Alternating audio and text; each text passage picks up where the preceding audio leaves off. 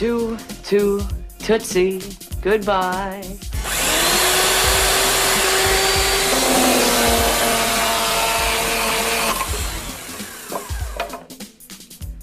This is television. This is real. Pardon my French, but you're an asshole. 1990 to 1991 was the season for failed sitcoms based on successful movies. Let's take count, shall we? There was Parenthood, which lasted for 12 episodes on NBC. Working Girl, which lasted 8 episodes also on NBC. Then there was Uncle Buck, which I've covered before, which somehow lasted 14 episodes on CBS. Who's living life to his own kind of rhythm? It's Uncle Buck. Shit! There was also Baby Talk, based on Look Who's Talking, which ran for 2 seasons starting in spring of '91. And those are just the ones that made it to series. But sadly, Uncle Buck wouldn't be the most shameless attempt to turn a John Hughes movie into a sitcom that TV season. Ooh, there's the shocker. For just weeks prior to that show's first episode, rival network NBC gave us Ferris Bueller. Ferris Bueller!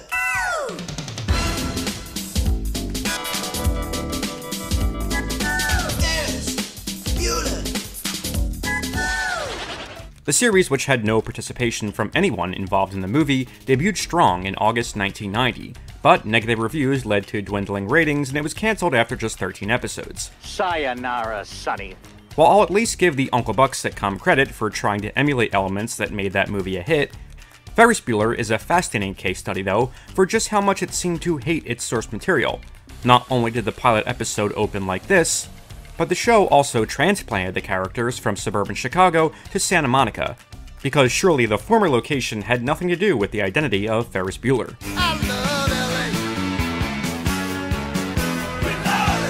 The show fell victim to a lazy trope that so many cash grab follow-ups fall into, acknowledging the events of the source material, in this case the original movie, as fiction, with the sitcom being the real story.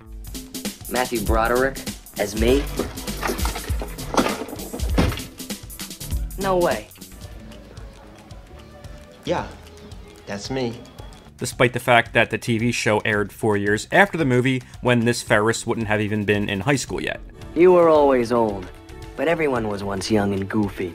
You would think changing the setting would at least allow the writers to tell new types of stories, but there was just only so much they could do with these characters. I mean, not every day could be a day off for Ferris Bueller, so we get riveting scenes of him attending class. Okay, the space bar. No, that's not where you stop for a drink on your way to Mars. The space bar advances your cursor. Now, at the time, NBC president Brandon Tartikoff predicted the show would be, quote, the hottest show ever. And if they told you Wolverines would make good house pets, would you believe them? So how did a show with such high promise end up becoming one of the biggest sitcom failures of all time? Let's take a look. Sorry. Nobody said this was going to be pretty. Believe it or not, this sitcom would not have existed based on the success of the movie alone, but rather due to another unrelated sitcom that was in production at the same time. You've cut first period all year. Clean out your locker, you're finished. Okay, maybe unrelated is a stretch, as Parker Lewis Can't Lose was directly inspired by Ferris Bueller's Day Off. How would you like a night of mystery with a high school junior? Who's not bad looking, actually intelligent? And who hasn't done a bad thing to anyone? I'm starting to believe this myself. When Paramount got wind of the fact that Columbia Pictures was working on a show inspired by their hit movie, they decided to beat them to the punch and make an actual Ferris Bueller sitcom, rushing it to air before Parker Lewis. I'll overlook your faulty judgment. Back to class, chop chop. Thank you, sir. So, in a weird turn of events, the show isn't trying to be like the movie, but rather trying to be like an unrelated show that was trying to be like the Ferris Bueller movie. How's that for being born under a bad sign? In watching the 13 episodes, there are a couple of things I'll have to give this show credit for. For starters, not making it a standard 3-camera studio audience sitcom was a great choice. The multicam format, especially in 1990, feels really fresh. Though again, the decision to film the show this way was probably owed more to Parker Lewis being filmed that way than the network wanting to do something bold and original. The downside to this is the show's over-reliance on this god-awful music they seem to use every single time Ferris addresses the audience. I'm Ferris Bueller, and I'm experimenting with the team concept. Life is one damn thing after another. The charge? Malicious intent to dance. The verdict. Guilty. But if it's on TV, it must be true. I think it was John Lennon who once said, "There's no such thing as talent." Here's a fun fact for you. John Lennon actually came up with that quote after watching an episode of this show. Despite this, NBC even secured a very talented comedy director to helm the pilot, Jonathan Lynn, who had previously directed Nuns on the Run, which I've profiled on Almost Cult Classics, and would go on to direct My Cousin Vinny just 1 year later. Oh, there's a fucking surprise. Beyond that, the casting of Richard Reilly and Judith Kahan as Rooney and Grace are two of the best elements of the show. If this moron of Bueller's wins, you know what that means? It means that you will be so upset you will forget that my birthday is next Thursday, and I will think that all of my years of hard work and dedication went right down the toilet. Yeah, okay, but hurry. They have such a natural chemistry that both pays homage to the original characters. Oh, Dad, you sounded like Dirty Harry just then. Really? Uh-huh. But also leaves room for them to explore their dynamic in new ways. Grace, what's that? Well, it started as a bunny rabbit, but now I'm thinking catamaran. No, that sound. Honestly, it makes me wish the show hadn't been a Ferris Bueller sitcom, but rather a Rooney sitcom. It could have been about Rooney being transferred to Santa Monica after the events of the movie, where he struggles to adapt to high school students in 90s California. Oh, what a feeling. He's mine. Another inspired casting choice is the then relatively unknown Jennifer Aniston, playing Ferris's sister Jeannie. Of the student cast members, she's the clear standout, and it's obvious why fame was just around the corner for her. Can I borrow your car tonight? No. Why not? Because the thought of you using one of my possessions for pleasure makes me want to puke blood. The remaining cast members, from Ferris's parents to his best friend Cameron and girlfriend Sloane, all do their best with the material, but the characters feel really one-dimensional here. Shouldn't you be wearing pants or something? I spilled my milk. It really makes you wonder how they were able to capture the dynamic of Ed, Rooney, and Grace so well, while completely missing the mark on the others. And occasionally overbearing, which can be adjusted given the right person. I hope you find her. Found her.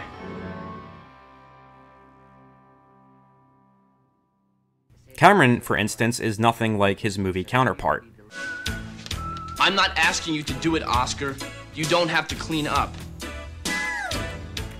I don't understand Felix's motivation for driving Oscar nuts with his cleanliness. After all, Oscar did ask Felix into his home. God damn it! In the film, he gets probably the most important arc, which makes him a very compelling character. As the events that affect me unfold to determine the course of my life, I'm going to take a stand. In the show, all of that great character development is thrown away though, and Cameron is just Ferris's friend who contributes very little to the story. There's a whole episode which revolves around Cameron tired of living in Ferris's shadow. The quickest way to earn recognition is through sports achievements. Athletics involves contact with sweaty opponents and the commingling of said juices. You hate that. Now that was Ferris's friend. This is Cameron Fry. Cameron shied away from the spotlight and never came off as jealous of Ferris, adding a unique balance to their friendship. It's why their relationship worked so well, though it was also enhanced by the chemistry of the actors who had worked together before, something that's really missing here. You wouldn't listen to me, Bueller. All I wanted was a nice, quiet birthday, and you have to throw me the Rose Parade. Most people would want that. It's the worst thing you could have done. Sloane is also nothing like her movie counterpart. The series starts with Ferris meeting her for the first time. Hey, by the way, I'm Ferris Bueller. And you are? Bueller. Which is set up in a way that could be interesting. Maybe we'll gradually get to see their relationship unfold over the first season, with Sloane going from this uptight workaholic to a more laid-back person with the help of Ferris, having their romance gradually blossom. Oh, wait, no, she's already kissing him in the pilot. Bueller. Sloane has aspirations to be a dancer and wants to transfer to art school, which Ferris wants to thwart and goes through a series of ploys to get her stuck at their public high school, even hacking into the waitlist to bump Sloane down a few spots. Guess what Mr. Rooney did? Got me into the Performing Arts High. Oh, that's great. Maybe we should talk about it. Not now, I gotta call my mom. And we're supposed to root for this guy? I'm gonna give my art everything I've got. But what if everything you've got isn't enough? Pardon my French, but you're an asshole. Bueller! This brings me to my biggest problem with the show: how utterly unlikable Ferris Bueller is. I call it Sloan. Simple, yet a living tribute. Get off my property or I'll let the dogs out. Actor Charlie Schlatter does a pretty good job in recreating the mannerisms and delivery of Broderick's portrayal. Well, I happen to have a lot of pull.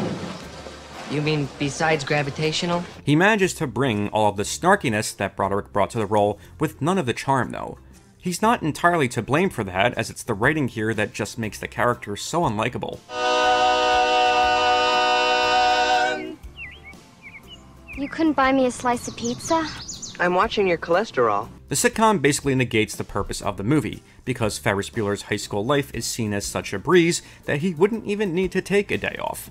He basically gets away with murder here, and has Rooney wrapped around his finger at every turn. Please, please don't do this to me. The school board will be there. The press is coming. I'll look like a fool in front of the entire community. Ferris's knack for hacking is also taken to the extreme here. In the movie, he's able to use his computer to get into the school database to change how many days he's been absent. But here, he's basically a spy, as he manages to hack into airline reservations, school waitlists, and even the judicial system. Our bail just went up to $250,000. In one episode, he even has a helicopter take him to school. Need a ride to school, honey? No thanks. A friend is giving me a lift. Bye.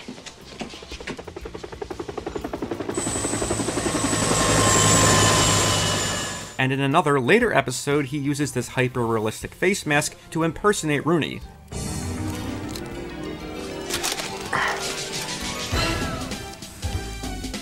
I've got the voice down. Now all I need to do is work on his distinctive breath. Did the writers confuse Ferris Bueller with war games? Giving Ferris this unlimited power is something that the show does wrong from the start, too. I pleaded you down to detention. Alan, I don't do detention. Ferris, it was the best I could do, not being a real lawyer. They don't know that. It's scary. For instance, in the pilot episode, he uses this remote control trapdoor to cause Rooney to fall through a stage during his first day of school speech. And then Rooney just does nothing about it. In another episode, Ferris convinces the football team to adopt the team name Poodles, unless he's unsuspended, and Rooney retaliates by doing nothing. In one of the final episodes, Ferris throws a house party at Rooney's home when he is away for the weekend, but when Rooney catches him, he ultimately does nothing.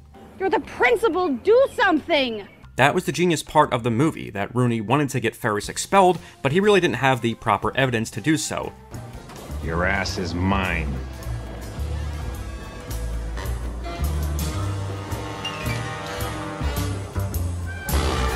Here, Ferris Bueller gives Rooney a never-ending list of reasons he should be expelled. We have not yet begun to fight. Or any other cliche pertaining to a confrontational situation. It kind of makes you feel bad for Ed Rooney. But for once, I'm not the butt of Bueller's sick humor. In the movie, Ferris rebelled against him and the authority at school, but he never tried directly to ruin his life. Ferris's antics may have led to his demise, but all the turmoil that Rooney faced was his own fault for taking his animosity towards Ferris to the extreme. The show basically flips that dynamic. While in the movie we root for Ferris and enjoy seeing Rooney get his comeuppance, here Ferris is so extremely unlikable that we want to see him get reprimanded. Because it's always you. It's been you for 2 years, 3 weeks, 1 day, and 4 hours. Would that be Pacific time? Shockingly, Ed Rooney becomes the more relatable character here. Oh, I've got you now, Bueller. Even the coyote must one day catch the roadrunner. And not only that, the writers inadvertently suggest that everyone in Ferris's school life would also benefit if he were expelled. You're beautiful too. It's all that ugliness on the inside.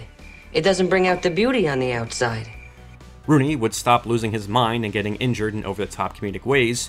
Sloan would get to attend art school and pursue her true passion. Jeannie wouldn't have to deal with her obnoxious little brother at school, and she could pursue her studies. And Cameron would not be stuck in the shadow of his friend.